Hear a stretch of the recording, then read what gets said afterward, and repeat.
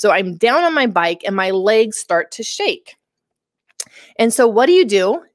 Right? Like you say, okay, my legs are not able to maintain this. Let me sit down on the seat. So you sit down on the seat, but because the road is so bumpy, what happens? It starts to become very painful, very painful. I'm Dr. Aimie, your guide for transforming your trauma into your gift. You adapted to life experiences to survive, but you are not your trauma.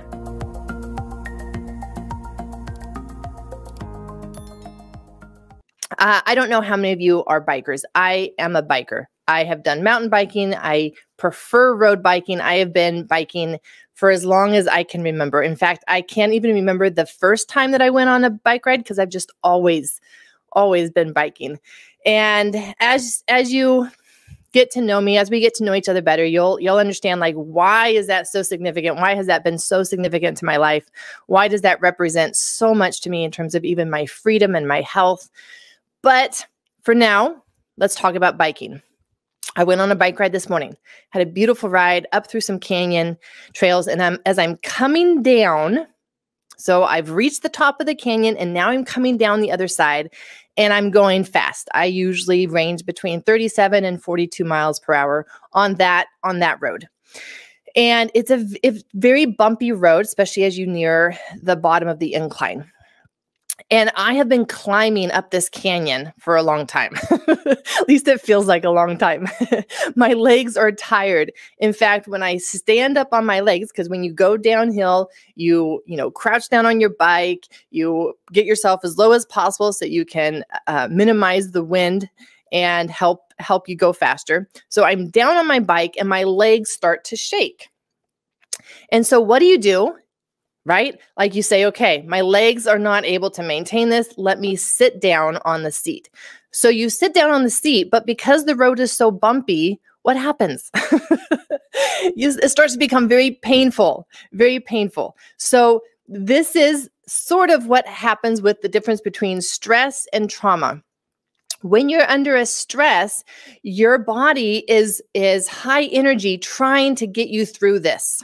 High energy trying to get you through something, but it can start to shake. You can start to feel low on energy. You may be deficient in magnesium. You may be an undermethylator and have some high oxidative stress. There are so many different factors that can weigh in on when your body decides, oof, I'm too shaky. This is too much for me and I need to sit down on the seat. But then what happens is that when you sit down on the seat, that's when you're going to get more trauma because of how bumpy the road is. And your body has just kind of given up in terms of being able to hold itself up.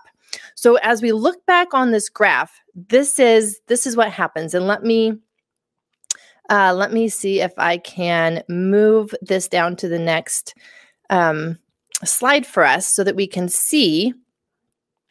This is how trauma then gets stored in our body and what happens with a trauma. So we're going to start there in the middle window, the parasympathetic, and we have some type of danger signal. We have some type of trigger, and we go into the stress mode. And just like me on my bike this morning, my legs will start to shake. You may start to be like, oh my goodness, this is too much. And your body signals that, hey, we don't have the energy, we don't have the nutrients, we don't have the support. It may not be something always internal in your biology. It may be the external support and resources that you have. It does not matter because it all weighs in on this signal that your brain decides, your nervous system decides, hey, we can't maintain this and we need to kind of shut down and go into a low energy state, conserve our energy so that we can get down the bottom of the hill on the bike. And so we go into this overwhelm state. And it goes from a very high energy to this very low energy and collapse. And you can even feel this. So we'll do a little somatic exercise here. And when you think of being stressed, what would be the posture that you take on?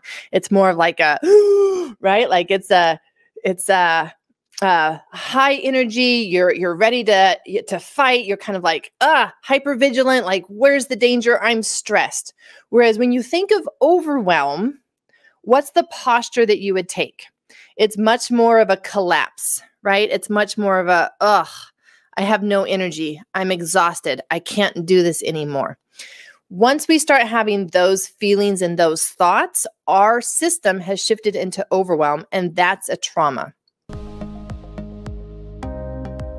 I'm Dr. Aimie, your guide for transforming your trauma into your gift. You adapted to life experiences to survive, but you are not your trauma.